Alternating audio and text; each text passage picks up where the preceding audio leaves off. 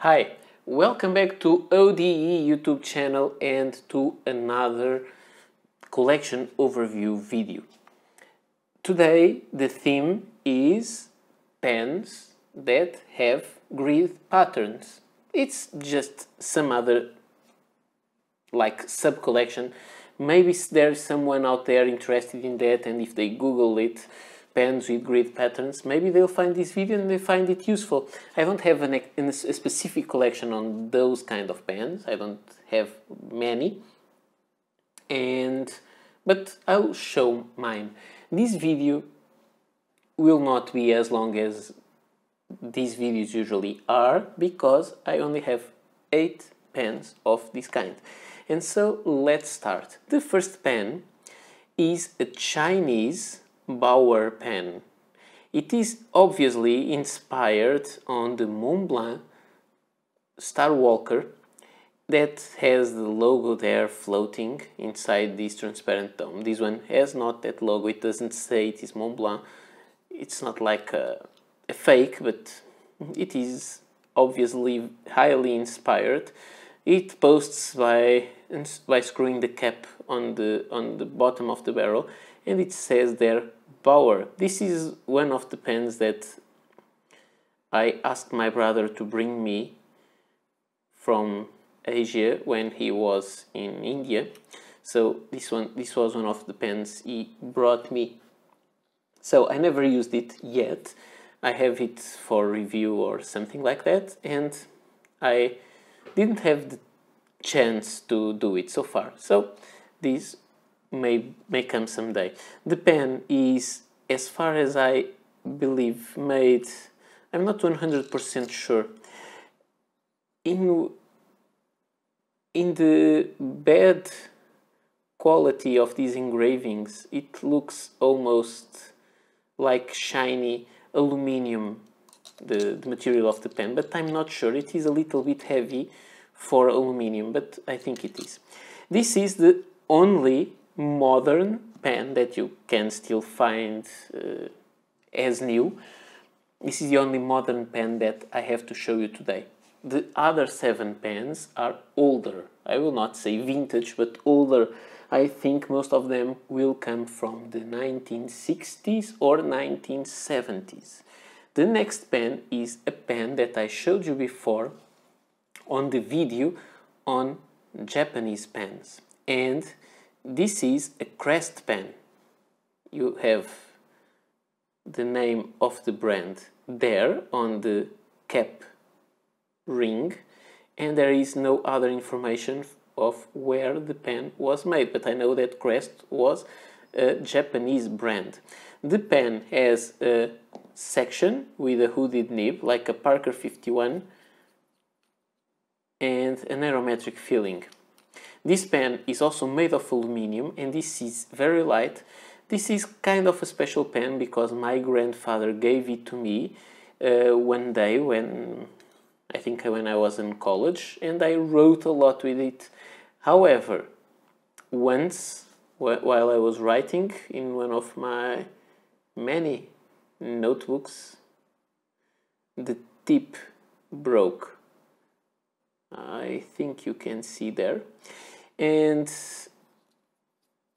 I never tried to replace. I'm a little bit afraid because the Parker 51 can be disassembled and it works. I'm not sure I can disassemble this pen very easily and replace the nib. I think I have Parker 51 nibs around, or even maybe a Chinese nib from a Hero pen. But first I will need to have the courage to try to open the pen and maybe ruining it, and I don't want to ruin the pen. The next pen that I will show you is also from Japan. So China, Japan, Japan, and you will see that Japan is winning on this list.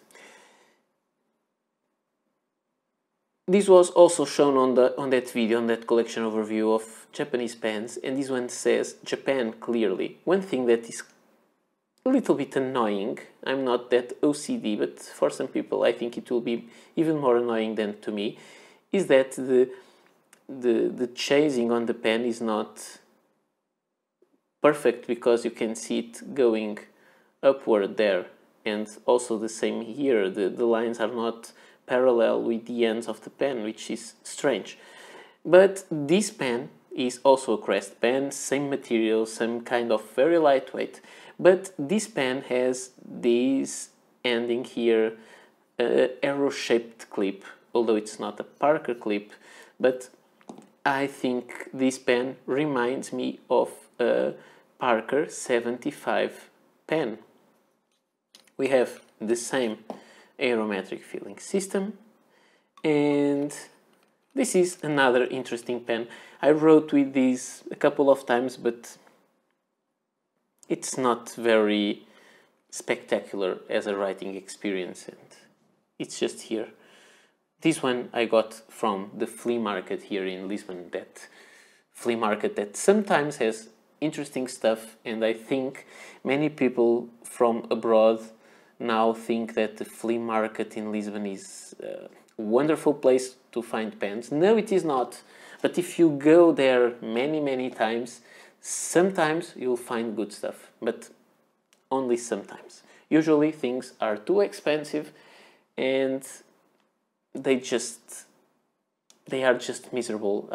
I once found a Parker 51 with a broken barrel, with a distorted shell, and the nib was bent and the cap was full of dings, and the seller was telling me, buy it because it is a Parker pen. And how much is it? 80 euros. So completely crazy. The pen was destroyed. There was nothing that I could really use of the pen, because there wasn't a part that I would say this is good, so I will use this in some other restoration project. And they asked me 80 euros for that pen. So don't think Lisbon is a good place for buying pens at the flea market. Sometimes good pens appear. Now, we'll keep ourselves in Asia. China, Japan, India. This pen, yes, it looks like a Parker 45, but it is not. It is one of those replicas of Parker 45. I like Parker 45 so much that I even collect the replicas.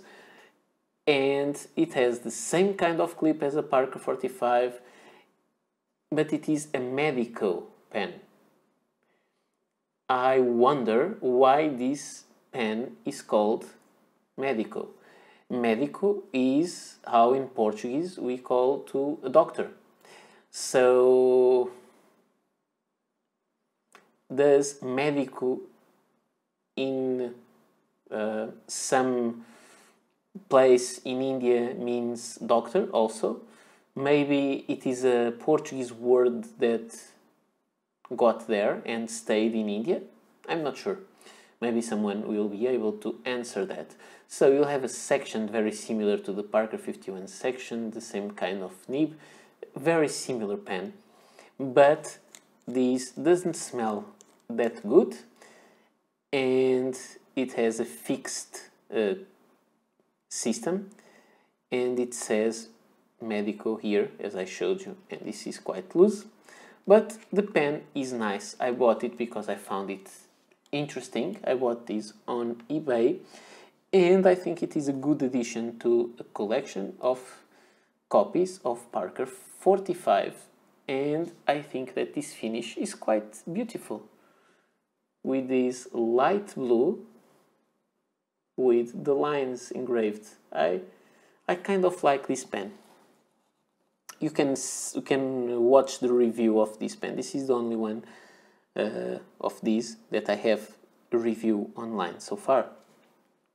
Now, the next pen needs a little journey to the other side. We were in Asia and now we go to the United States, and this is a Parker 75, the one that inspired this. Actually, this is the pen which design inspired the grid designs on pens. It was a creation, as far as I know, by Parker, inspired on a cigarette or a lighter that had this kind of pattern. I think it was a cigarette case that had this pattern from the manager of the Parker company, and they decided to make a pen with this kind of finish.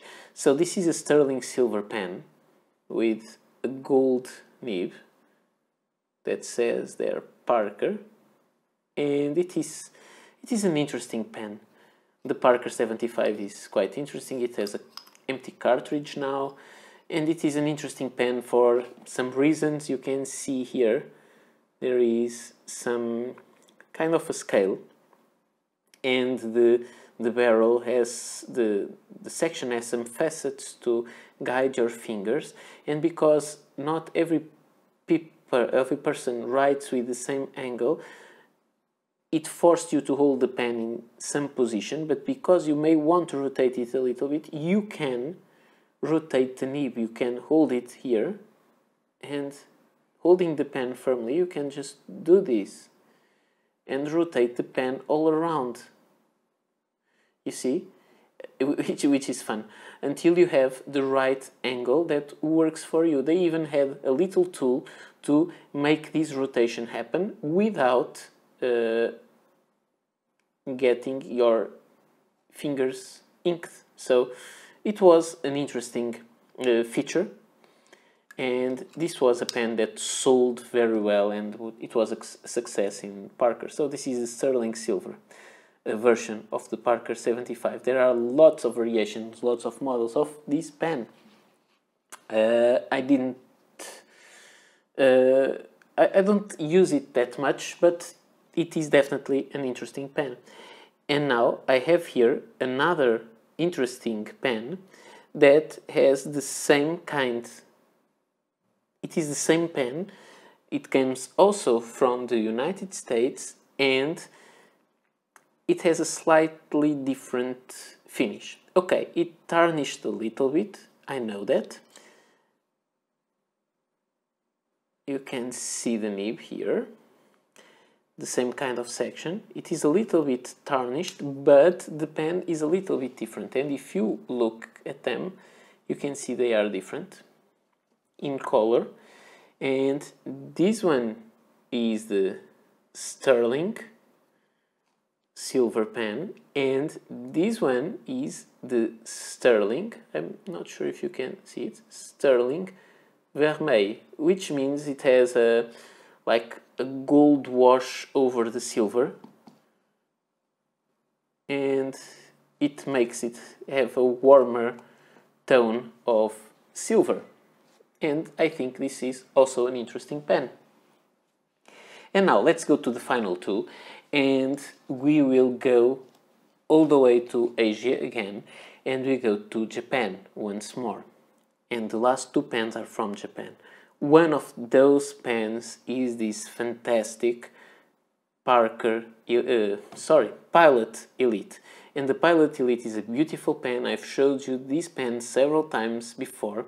It has also the same kind of pattern as the Parker 75, almost the same size of the squares. It says Pilot here on the clip, Elite there, and on the cap band in the other side it says sterling silver. It is a beautiful pen. It has some dings, and most of all it has a wonderful majestic nib, and it is an interesting manifold nib, which is not, I would say it's not that common. At least for me it wasn't, and this pen writes wonderfully. It is the pen that had the kind of filling system with the push button and the accordion sac. The sac has gone bad. I wanted to do something, and I found out this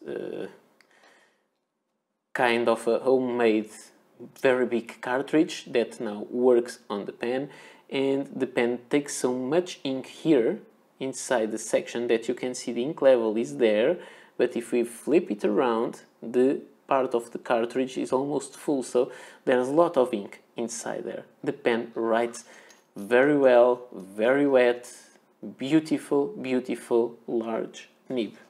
You can see the video where I talked about how I would solve the problem with the filling system. And finally, we have another Pilot and another Pilot Elite. There, the same kind of lettering. And this one has not silver, because this one is made of steel, but it has this engraved pattern with black on it. But unlike all the others, these are not squares. This pen is made of, I would say, very long rectangles, and it is an interesting pocket pen by Pilot. It has this kind of nib that I really like, and it posts very long section, very short barrel. It posts and it becomes very long, very comfortable to write with. The nib is beautiful, and this is a 14 karat gold fine nib. I love these nibs. This nib is the same kind, although this is white in color. This is the same nib that you'll find on the current Pilot Elite pens. So beautiful large nib, but let me just show off. If you think this is a big nib or a large nib, look at the size of this older Pilot Elite. The nib is much bigger. I think this nib on this one is wonderful. And when you look at it, you don't think the nib is as big as it is, just when you compare it with other pens. So, this is all I had to show you. This is my collection of pens that have grid pattern. I'm not sure if I will get more. I think someday I want to have this pen with the same sterling silver version as this. So I think this is maybe the only other grid pattern pen that I want to have. Unless, of course, Kaweco reminds themselves to make a pen like that. But I'm not really collecting these kind of pens. I have these pens for several reasons. I have this one because I like the Pilot Elite pocket pen kind of pen. I had this because it had this nib and I thought it was the same size but a longer barrel. So I bought this one because of that. I bought the 75 because it is an iconic model. This I bought just because it was maybe €1 or €2 and I want just to have another pen to have material to make reviews. This one I got from my grandfather, and this one I got from the flea market because it was the same brand as the pen that was from my grandfather, and this one I got from eBay because it is roughly a Parker 45 and I collect Parker 45s and copies.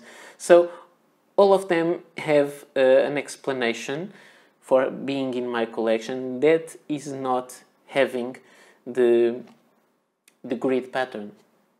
I think it's interesting, but I'm not in love with the pattern, but I kind of collect some of the characteristics of these pens. They just happen to have the same kind of finish.